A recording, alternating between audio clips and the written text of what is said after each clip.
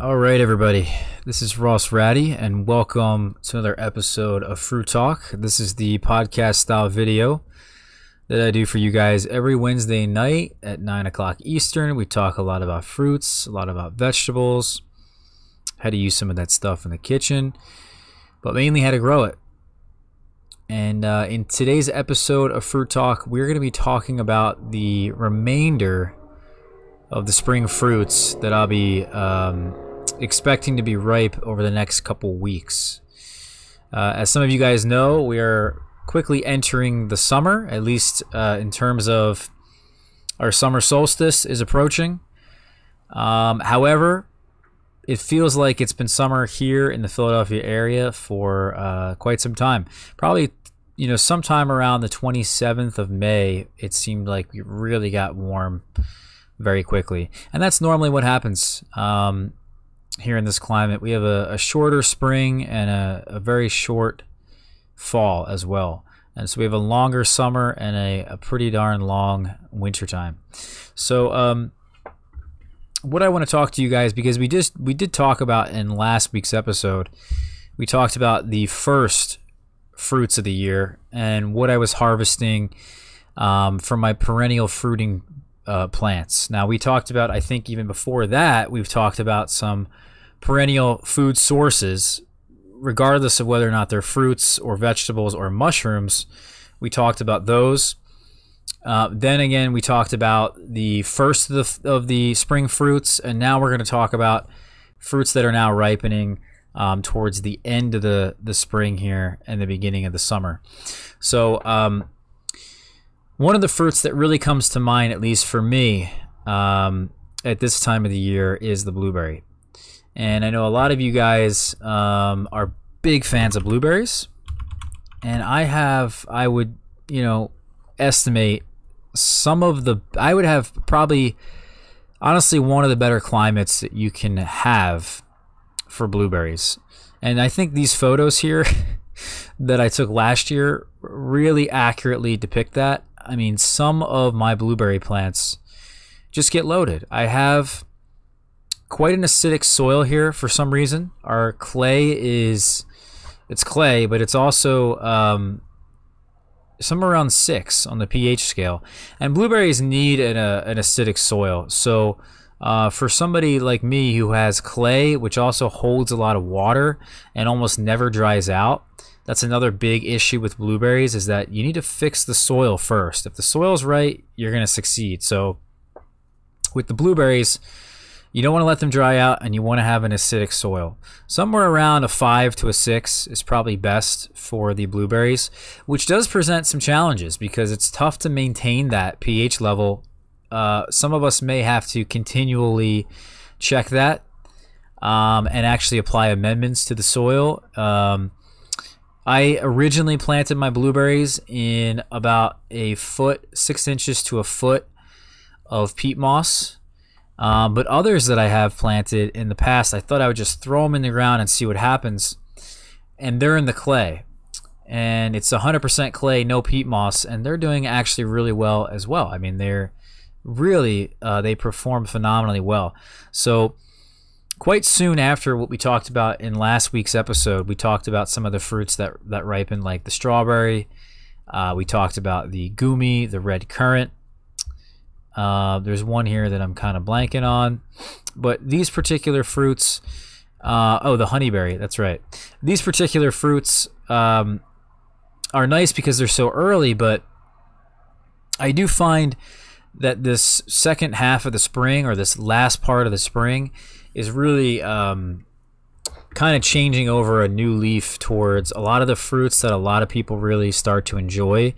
So things like not just the blueberry here, but the apricots, the cherries. You start seeing not just the regular Bing type cherries, but the bush cherries. You start to see the raspberries. You may even see, if you're lucky, you might start to see some of the first blackberries as well. So I think, a lot of these fruits that we're going to talk about are kind of like already fan favorites. People know what most of these things are. There is a couple, however, that some people don't really know of, and there's a whole list of these berries that if I go on ediblelandscaping.com, they do a really great job, this nursery, of growing all the weird and interesting fruits.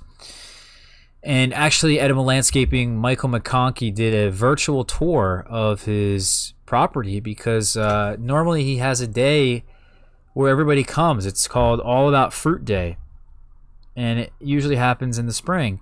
But because of the COVID-19, he couldn't show you guys, unfortunately, a live tour. He did a virtual tour.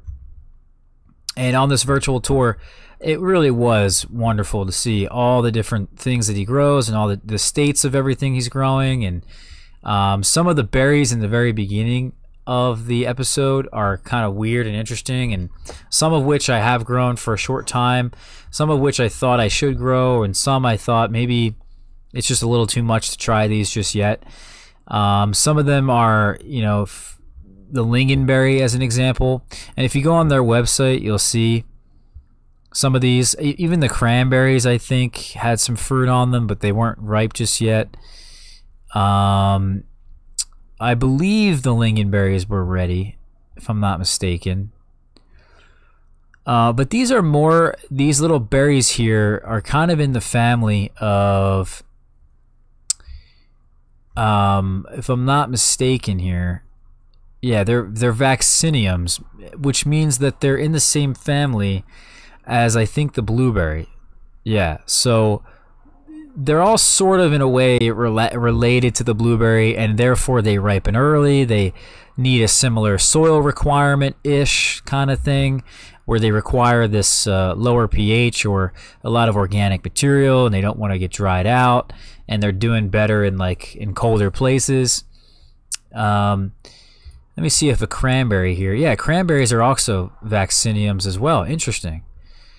So it says right here that clay soils should have 80% moist peat worked in the top 4 inches of the soil. So there you go. I mean, it really does prove it right there that all these vacciniums that you can grow, and even blueberries, by the way, which we can talk more about.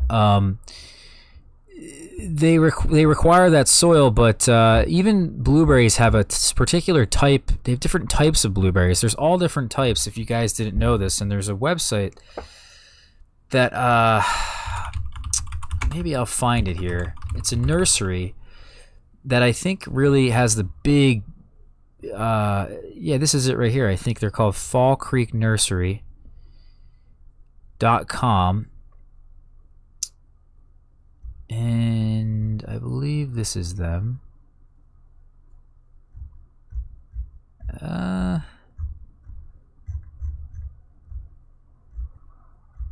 Maybe not. Maybe they changed their website. I'm just not recognizing it here. But there is a... Let's see here. Maybe I can find this chart.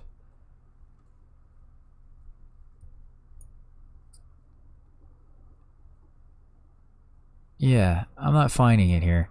I don't know if it is Fall Creek Nursery. I'm going to find it here because I think this chart is really going to drive my point home. But there's different types of blueberries here. And there's high bush blueberries that grow taller. There's low bush blueberries that stay low. There's rabbit eye blueberries. There's blueberries that don't need a whole lot of chill hours. They've really been breeding these things, and it really does depend on what it is that you're kind of going for, how you're growing them. But you can see on this website, here's the high chill varieties that they have here listed, and they actually start breeding, I believe, most of these plants. And you'll see these high chill, these are the varieties that I grow that need a lot more chill hours for them to set the fruit. And some of these varieties really are quite interesting, and I really got into this a lot more than maybe some people should. Because you could probably, in a northern climate, be really safe with 3 varieties of like Duke and Jersey, Elliott. You know, you don't really have to get crazy with these. They taste relatively the same, but I've found that over a longer period of time of growing these, that there are some varieties that are more of wild types. and the wild types actually do have an interesting flavor to them that isn't necessarily the same as the others. It's actually quite interesting. So I have a variety that actually is ripening now. It's one of my first varieties to ripen. It's I just had it on the tip of my tongue. Now I forget. Let's see here. It's called Chippewa. There you go. So my Chippewa is a half-high blueberry bush, and it has that wild flavor to it. In fact, it was even described on where I bought it at Burnt Ridge. They said it may not really get pollinated very well, but I've seen the thing have really heavy fruit set on it. So it does well here as a more wild type with a different flavor.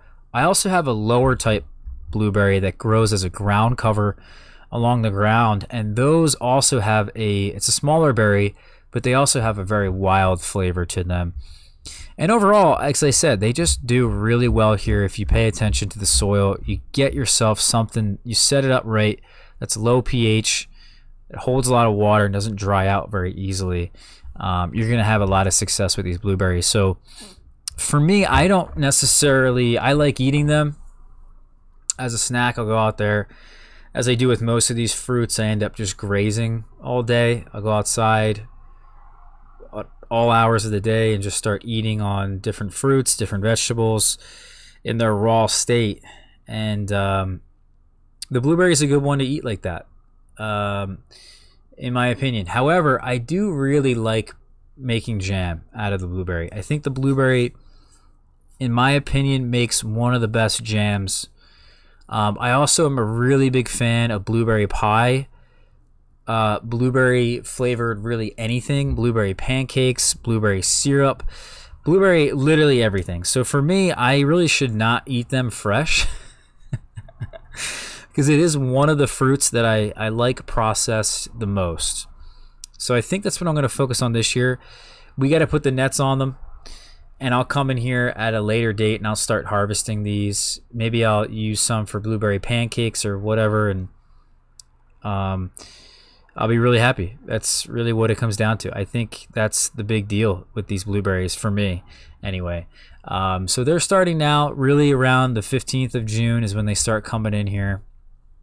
Now, there is a type of blueberry, but it's not really a blueberry. It looks just like it. It tastes just like it. And if I can find them here on their website, they're called Juneberries, but there's many names for them. Saskatoons, service berries. They have all kinds of different names, and these literally look just like them. They're very hard to differentiate. What they have though is a seed, and they're a bit seedy, more seedier than blueberries, but they're just pretty much the same thing. The difference though is that they ripen probably maybe a little bit earlier or around the same time. So these would be coming in right now if mine were of age. They have a different shape. Some of them are very large. Some of them are a lot smaller. But the big difference is that they do not require specific soil conditions. So they don't need the low pH, and they don't need the extreme amounts of moisture at all times. So they're a really good alternative for maybe some of you guys out there who want to have blueberries, but it's just more difficult for you to have blueberries. So I would just recommend, I know my friend Big Bill up in Lancaster, he's got a lot of bedrock of limestone, and therefore his soil is very basic. So if he doesn't have that acidity, he's tried it for years and he wasn't able to do it. He couldn't get blueberries to work no matter how hard he tried. He told me he put a lot of effort into it and it just never works. So he decided to grow figs, actually. But what he could have done, I think, and maybe he's doing it now, is try the Juneberry. Yeah, so it's really a very similar thing. As I said, they can get really tall.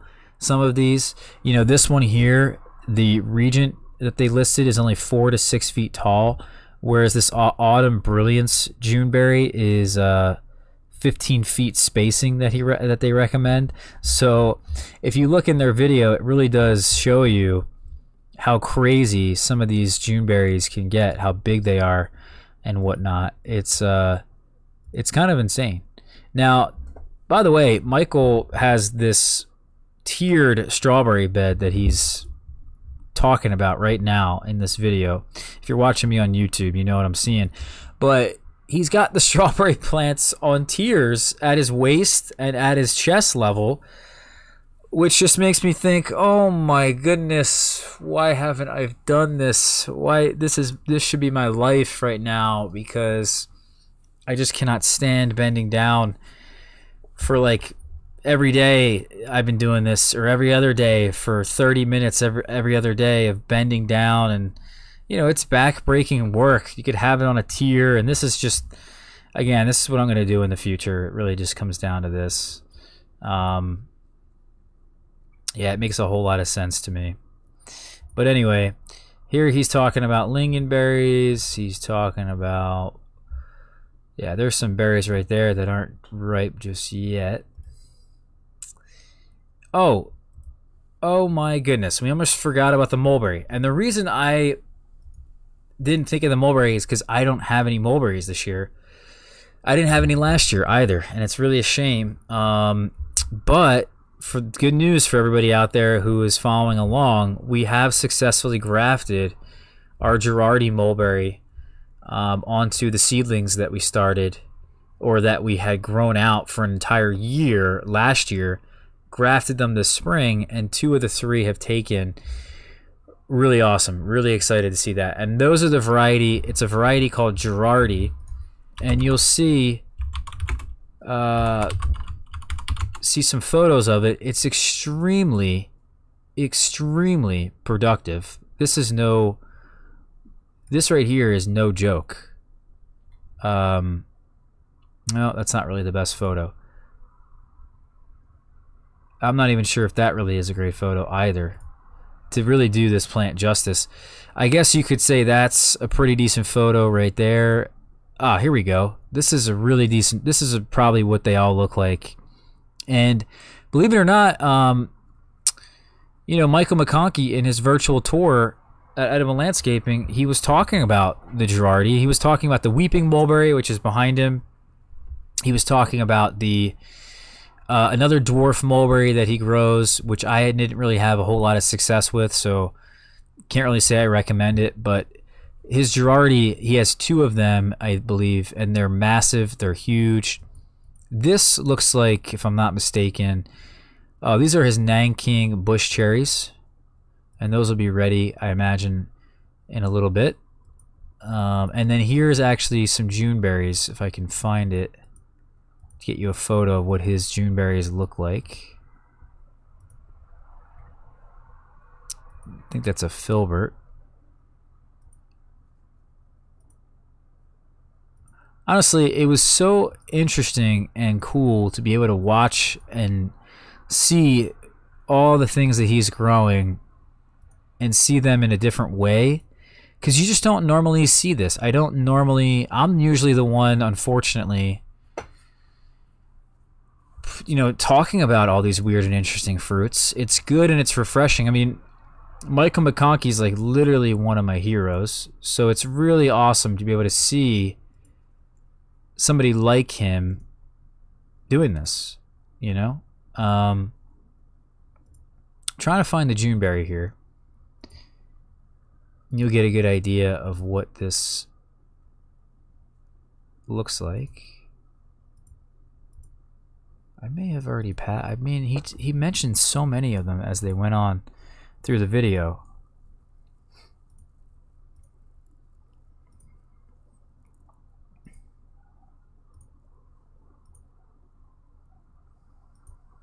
And there's his Girardi. And there's his bush cherries right there, which are ripe. So in the video also, they're ripe. I don't know. I may just never find... Oh, that's a really interesting blueberry plant. That thing's loaded. more loaded than mine. I guess they're older plants. Interesting. Yeah. Anyway, I guess we're never gonna find the Juneberry. Unfortunate. But if you guys go into that video, you'll see all about them. Now, again, I think we covered a lot of the mulberry. Actually, we've talked about the mulberry really in great depth over another episode of Fruit Talk that we did. We talked about all the different types of mulberries. There's the Morus nigras, the Morus albas, the Morus rubras. That was an earlier episode of Fruit Talk. And we broke down all the different types. I'm growing actually a couple of the types. The Morus nigra, I'll give you guys an update on. That's one that I have to grow here in a pot, and it's more difficult to grow in more humid climates. That one I'm not really a big fan of so far, and still this year, although it looked beautiful, it was doing quite well. It had a decent amount of fruit on it. I probably would have had more fruit on it if I didn't really knock off some of the buds earlier this spring. But overall, I'm not really that impressed with the productivity and also the flavor. So we have to be really blown away by that mulberry for me to keep it. Otherwise, it's gone, I think, this upcoming season. I did manage to propagate one of them from cutting. I'm 1 for 1. So that's pretty cool. But I am really looking forward to having mulberries again. And being able to net the tree is really a big benefit. That was my big issue with the Illinois everbearing that I had. It got to 20 feet tall in 3 years. Very difficult to net. And I've realized actually there are some strategies to keep them smaller. So I've been really impressed with someone on Facebook in one of the mulberry groups there that I think Bass, my buddy Bass, he's the one who runs it. Or at least he's the one who created it. And there's a guy in that group recently that posted about his mulberries and the way that he grows them along wires and along espaliers and the way that he cuts them. It's really interesting. And even though it is Illinois everbearing, like, or I guess I could say you could still use Illinois everbearing in that manner that he was, and it would work. And you could keep them very productive. And you would have a reasonable size that you could protect and harvest from. So for me,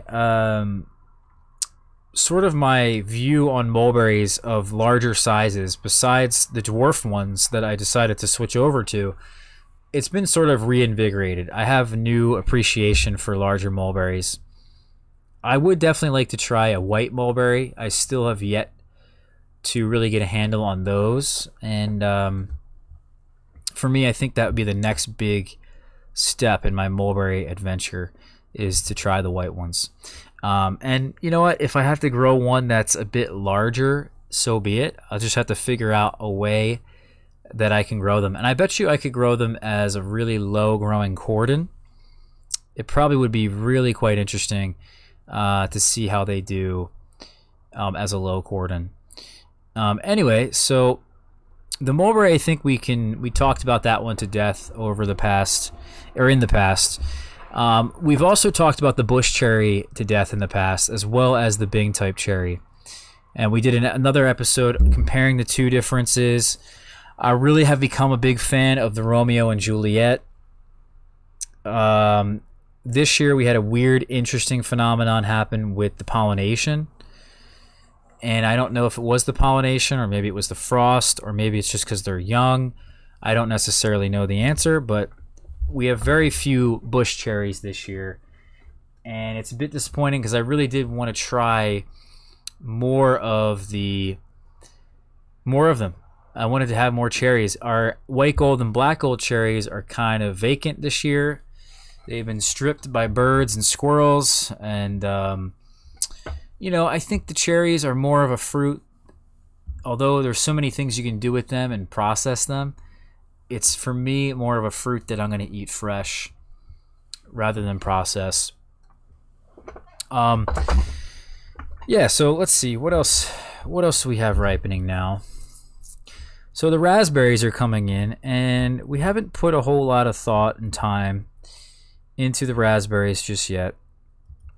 I think on Fruit Talk we haven't really talked about them too much, and normally I think that's because the raspberries come in the fall, and in the spring, yes, you can have them. In fact, you normally would have them in such high quantity, but this year I decided to actually let the first crop go. Normally I cut that out because the birds mostly get it and I don't net the plants, and it doesn't seem really all that worth it to me to have, you know, the nets on those. It just seems like a lot of work, and you know, I can always do without some raspberries, but it's been nice to have these raspberries so early in the season. The fall gold and the Caroline raspberries are ripening their first crop. I may get some Anne, which is the yellow raspberry, but I don't know if I killed it or pulled it out. We did some maintenance, and I may have actually pulled that one out completely by accident. So really quite unfortunate and unbelievable that I did that, but I may actually have something left in there. I don't know. I may actually get to taste it soon. I don't know. I have to really look at it.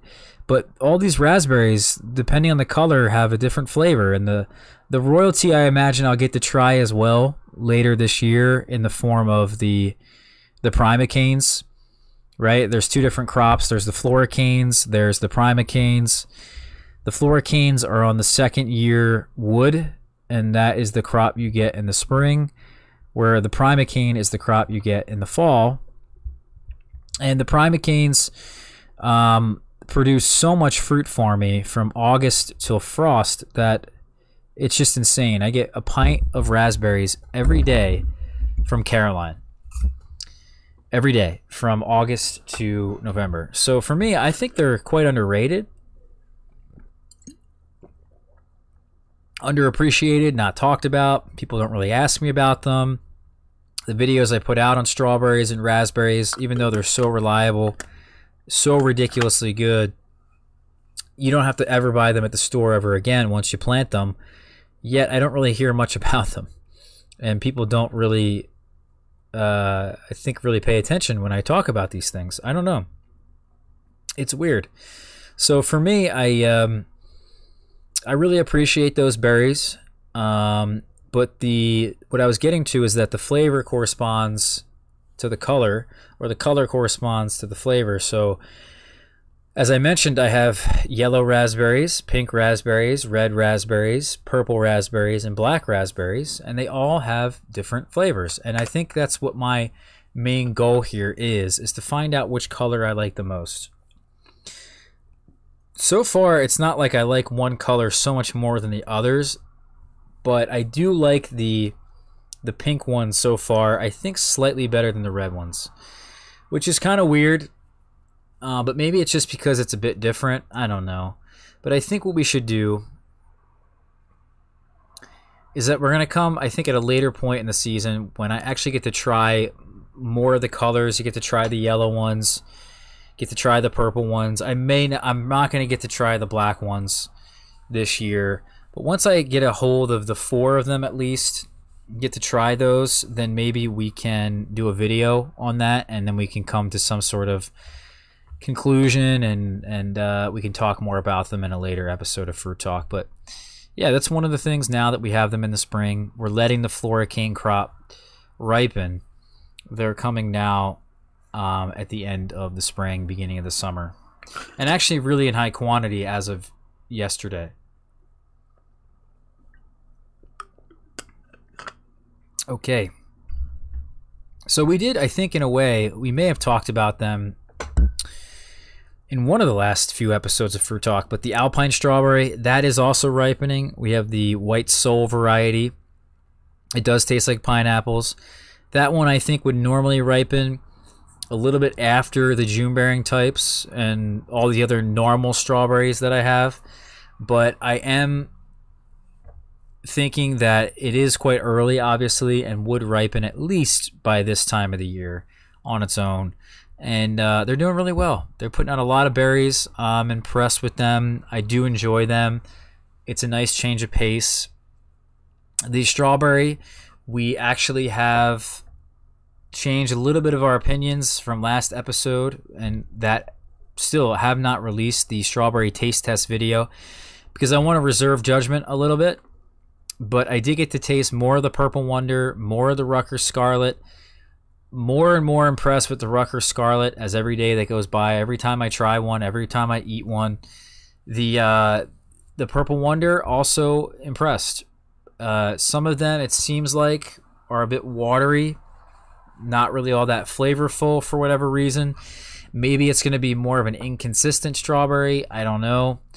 It's definitely not getting that purple color, but it's getting close. It gets close, and that's good enough for me. And a couple of them that I actually got to try that were well ripened, and for whatever reason were better than the rest of them, actually had a very interesting flavor. Quite similar to the Mar de Bois, but different. And for me, I think actually they're both keepers. I'm interested to see what the Purple Wonder does. I'm interested actually to propagate more of them and spread them around the yard. I think I'd rather have both of those over the Early Glow, for sure. And the only reason I keep the Early Glow around is to see if whether or not it's one of those strawberries that is just much earlier than the others, and that would fill some sort of gap in the season, because having an early source of food, because the strawberries are the earliest thing, that would really mean and make a big difference to me.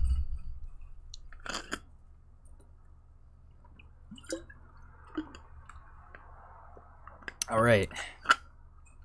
The currants we talked about last week.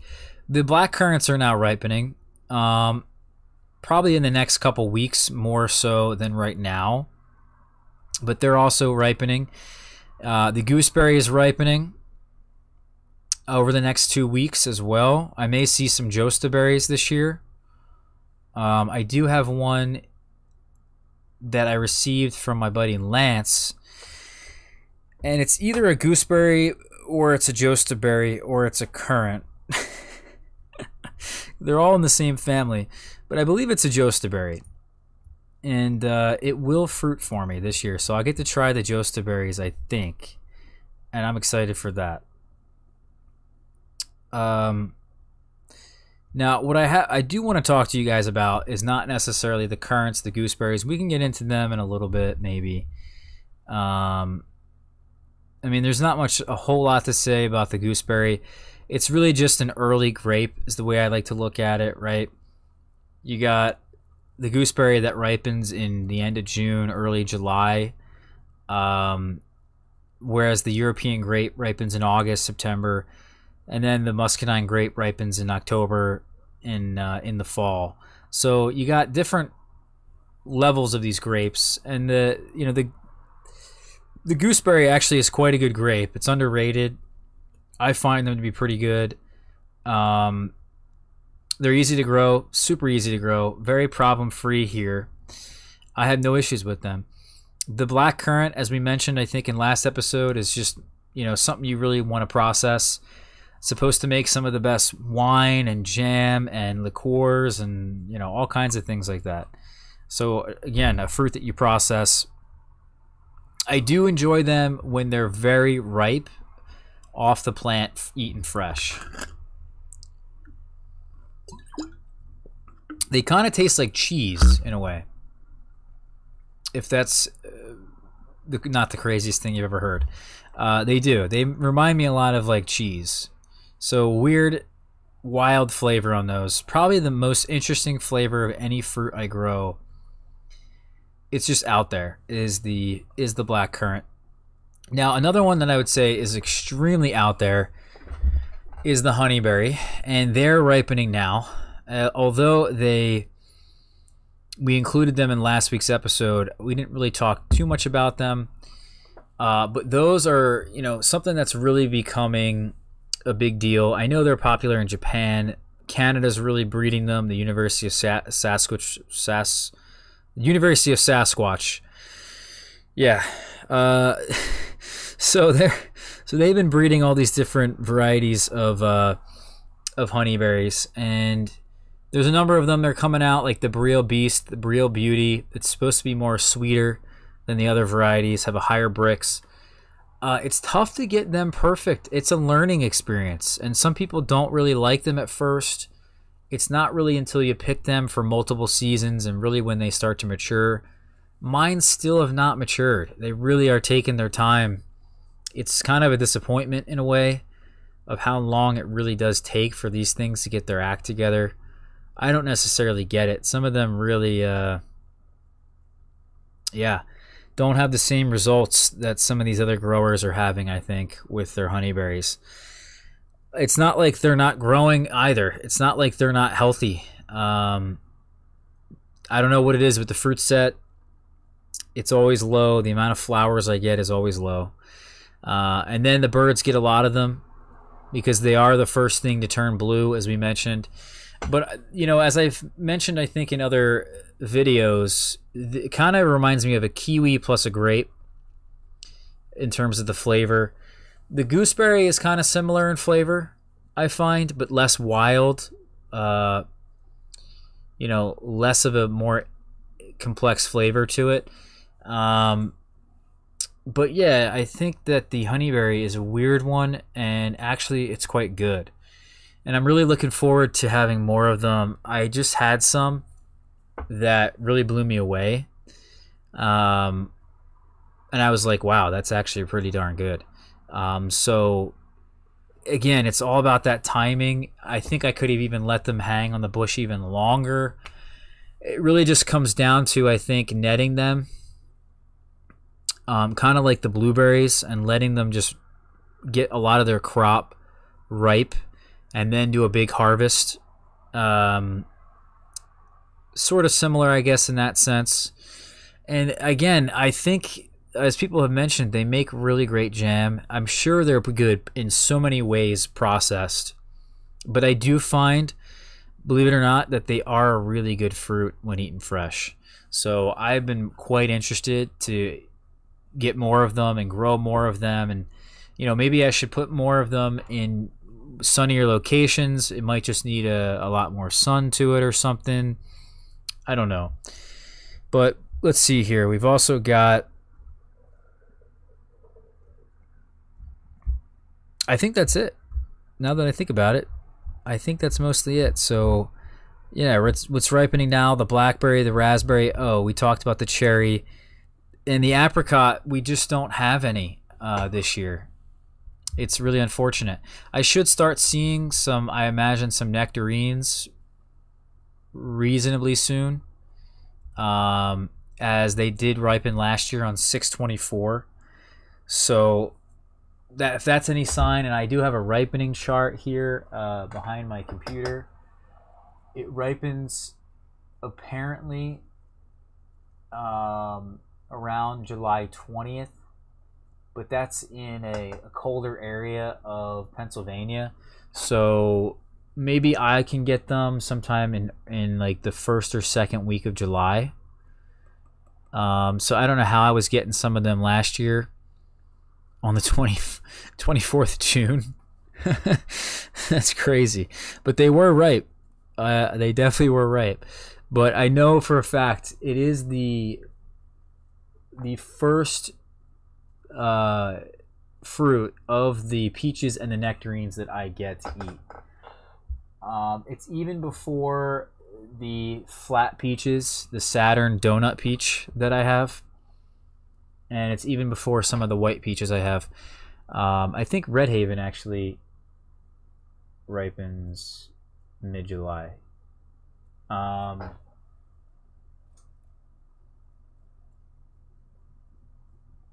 No, Red Haven is the first or second week of August or something like that. Anyway, the point is that yeah, we're gonna start venturing out into these different stone fruits like the plums as well. As it says here, I got some Santa Rosa plums, 6/24 last year. Actually, I think that was with a bubblegum plum last year. Why does this say Santa Rosa? I'll have to check my records here, but I believe it is the bubblegum plum that actually does taste like bubblegum. It is the bazooka bubblegum flavor. So these things are going to start coming in at the end of the summer, or at the end of the spring, very beginning of the summer. The nectarines and the plums just come out of nowhere. And if you can believe it, even some apples ripen at the beginning of the summer, which is really crazy. But I had a pristine apple last year, and I think I may even get one this year. The tree isn't really loaded all that much, but even my Zest Star may ripen quite early this year, because that is a very early variety. Williams Pride is very early. Pristine, King David. No, King David's very late. So Pristine, Williams Pride. I don't think Williams Pride has any fruit on it. And Zest Star has a lot of fruit on it. So who knows how early the Zest Star will be, because it's not very early. It's just classified as early. So we'll have to see there. Interesting, huh? It's cool how you can have, even though the apple's a fall fruit, you can get some apples, believe it or not, as early as the beginning of the summer, which is just crazy. That's really mind-blowing. There's so much diversity in apples. And then also the fact that some of these stone fruits come in. I really would like to eat more stone fruits. They just, for whatever reason, have not done well for me. I've never pruned them all that well when they were younger. I never really got them in the ground soon enough. They still just need some age to them, more time to mature. And we'll have a couple more seasons with them for sure to really see if we can get some really nice fruit off of them. I am sort of seeing some fruits still dropping, unfortunately, on the peaches. Some fruits are still dropping on the apples, even after we did our thinning, so that's disappointing to see. But overall, quite impressed. I'm really happy with how the season's going. How much fruit I'm eating. Oh, I did also eat my first main crop fig yesterday. The 15th of June was my first main crop fig. So that's pretty darn awesome. Although it really wasn't all that great, it's still really cool to have figs that early in the season. And then I want to talk to you guys about one more topic, and then we're going to answer some questions that people put in the comments here of last week's video. As we did every week now, we're going to ask you guys for some questions. Put them down in the comments, and we'll do a Q&A at the end to get back to people here. So, yeah, one of the topics we actually talked about last week was girdling fig trees. This was after our episode. At the end of the episode, I should say, we talked about that. And we talked about how they could be in a state of hormonal imbalance. And I was trying to figure out if they would ever shake this hormonal imbalance, because certain varieties just seem to be a lot worse at that than others. And will they ever overcome that with age? Does it matter how I prune them? Does it matter how I train them? I really was trying to get to the bottom of this question to see if girdling would work. We performed the technique. We still are waiting on some decent results here to see what really the deal is. Now, I will say that I did a little bit of research. I asked a couple friends, heard what they had to say about this. Nothing really all that conclusive, but what I did come up with is a couple passages in Pons's book, and I was really impressed, because I think this may have a lot to do with the answer here. So I had already sort of really aimed to do this in the future with my in-ground trees, and I never, I guess, really discussed this really all that much in detail. But you guys know, they're spaced so close. They're 2 feet apart on center, 3 rows of the fig trees, underneath a 6-foot wide low tunnel. They're really packed in there quite tight. And what I've noticed here is that, at least in the book, is that light is becoming sort of an issue. And what I had planned to kind of give them all their own space, because they are so close together, they're spaced very close together. I really need to control the plants. I really need to get a handle on giving them their own space, limiting the number of shoots, limiting the area that each tree can grow in. So I thought thinning is going to be a really important key point there. I also thought that staking a lot of the new branches to make sure that they're in certain areas, not encroaching into other fig trees, would also be really important. So in my mind, I sort of already had planned to do this, but Pons here mentions actually some good benefits of that beyond really how closely spaced they are and how each tree needs their own space. But beyond that, and then also how this relates to hormonal imbalance, which I thought was just so cool.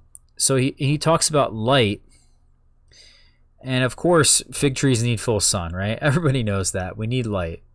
The more light, the more heat that we can get. He mentions here, however, though, it is essential that different parts of the fig tree, even the less exposed, receive abundant light. If the branches and foliage of the crown is too thick, the shortage of light inside the tree will prevent the formation of the fruit buds. Similarly, if the insulation of the trunk and branches, especially in young trees, is excessive, it can produce an imbalance between the root absorption and the transpiration of the aerial parts, causing blah, blah, blah, blah, blah. So, basically, you need to have a nice balance of the canopy, and you need to have some light penetrating into the canopy. Now, if I'm not thinning, which I really didn't do a whole lot of thinning this year on my in-ground trees, because I wanted them really to grow and grow and grow, to establish themselves this year. If I thinned them and actually had staked the branches, I probably would have a lot better results with this hormonal imbalance, or at least this issue I think that's happening. He also mentions in fig trees, in terms of, I think he mentioned this in his pruning discussion, in the fig trees that produce figs in August, pruning must be kept to a minimum possible. Virtually reduce the removal of the terminal buds. I know this. That's a fact. Less pruning is always better for fruit set the following year. Now, and that's winter pruning, by the way. So that's just not possible with the system I have. We have to prune them down to a much lower height every year in order to protect them in the wintertime, but also to get them off with the low tunnels onto a nice head start. But he also says in young trees, in order to benefit the ramification of fruit-bearing branches, pruning is limited to simply removing the terminal buds. In contrast, old or weak trees require a more severe pruning to revitalize the shoots. So he's sort of saying that at a certain time, these trees actually will mature. They will get to a certain age where they will sort of slow down, and they will shake this having this hormonal problem and also this extreme amount of vigor, because they're young, and if you prune them too much, you're really hurting yourself. You're shooting yourself in the foot. However, if it's old, you need to really prune them a lot harder to really revitalize the tree and get those vigorous shoots. So there is a nice balance, I guess, somewhere in there. Will this work on every variety? I guess that means yes, right? But how long is that going to take? I don't know. Now, the last thing here I want to read you guys is also on the pruning here, which I think really sheds a lot of light on the topic.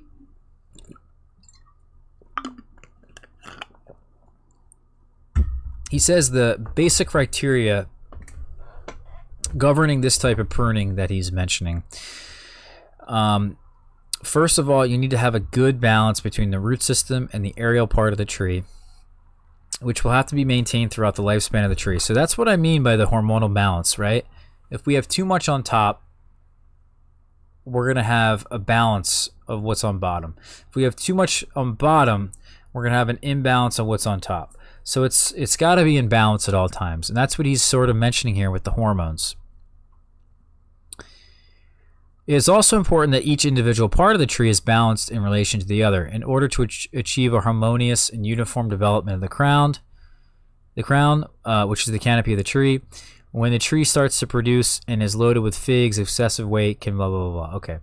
Forming a tree is too robust, induces a delay in fruiting. Maintaining a very dense aerial part can cause difficulties in tree absorption. Since nutrients are taken away from the fruiting. In any case, the formation of the tree structure must be done in the shortest time possible. Trying to respect the tree's natural bearing and minimize the number of cuts as much as possible, making good use of the shoot production and choosing the strongest and best placed.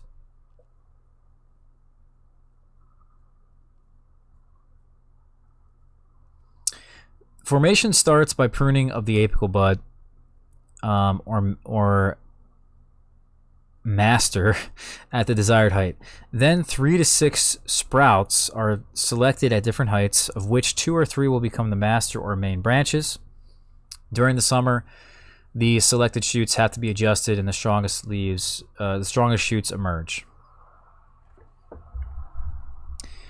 Elsewhere, plants are formed with more branches.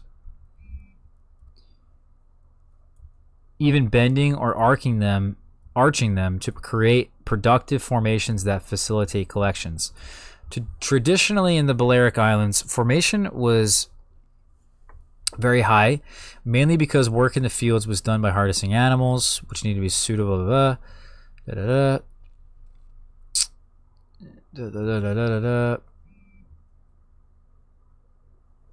Yeah, so what he's basically saying here is that it's even a good idea, he says, to first off select the branches that are healthier, obviously. And this is, of course, forming the trees as trees, not bushes. But he also mentions here, elsewhere, he says, plants are formed with more branches, even bending or arcing them to create productive formations that facilitate collection. So I guess he's talking about bending the branches so that they're in a better way to be able to be harvested. But what this sort of got me thinking about was actually the cordon systems, the Japanese espalier way of growing figs, which in a way, if you get the right formation of the scaffolds and the right formation of these branches, and they're even sort of far apart, you then create a wider canopy that's not necessarily as dense. It's a lot easier for light to penetrate through. So if you can kind of develop your tree, and this is sort of what a Japanese espalier does on its own, is that those Japanese espaliers, they really space out the spurs. They space out the fruiting branches, allowing just the right amount of light penetration into the canopy of the tree, which really aids in the fruiting of those branches, yet they are cut back so hard every single year. So I think it's really interesting, and that may just be the answer. I think that's probably more of the answer than anything.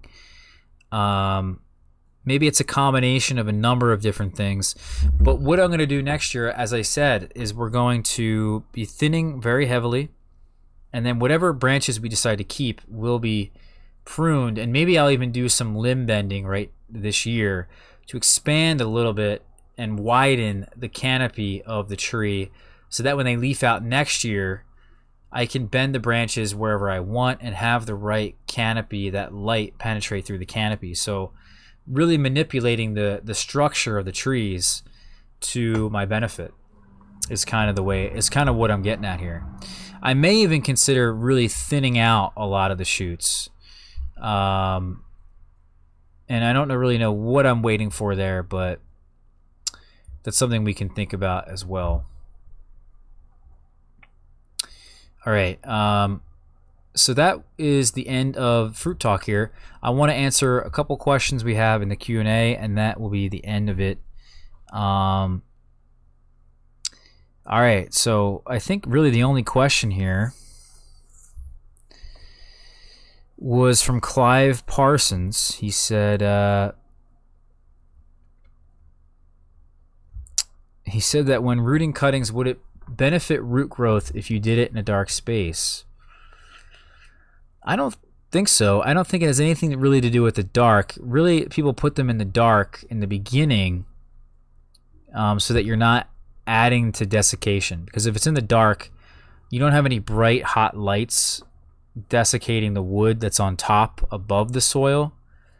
Now, if it's in a dark space, you actually don't have as much heat because those lights do add some heat and do warm the soil, I find. And therefore, I find you may not have, actually, you'd have the opposite of a benefit of root growth. You may have less root growth because you don't have the optimal soil temperature. So if you had the optimal soil temperature of around 78 degrees Fahrenheit, and it was dark, then yeah, I would say yes. But if it wasn't dark and you still had the 78 degrees, I would still say yes. I would still say it's the same benefit. So the fact that it's light or dark really doesn't matter. That only really affects what's on top, assuming you have the same soil temperature. So anyway, guys, thank you again so much for watching this episode of Fruit Talk. I want to thank everybody. I'm going to thank you guys again. Thank you guys for getting to this point of the podcast, at this end, this far in. I really do appreciate it. I love you guys for getting this far. Please, if you haven't already, subscribe, leave a review of the podcast. Also, consider supporting us on Patreon if you're so obliged. We have 2 different tiers up there. Check out our blog, figboss.com. I really do appreciate all the support. And I hope to see everybody soon for next week's episode, all right? Take care, guys.